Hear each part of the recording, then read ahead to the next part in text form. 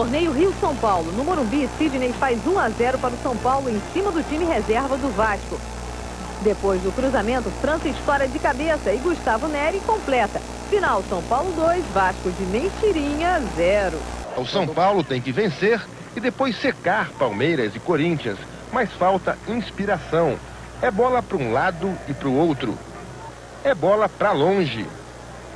E é até o chute sem bola. E o jogo ruim dá sono, preguiça e raiva.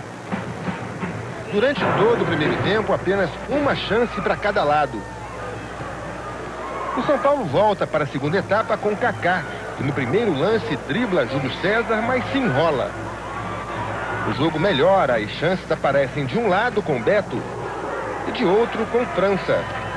Até que aos 20 minutos o árbitro marca toque de Juan na área. Pênalti. França cobra. São Paulo 1-0. Mas a noite assim, quase sem graça, não podia passar sem um belo gol. Um golaço de França, que define o placar. São Paulo 2-0.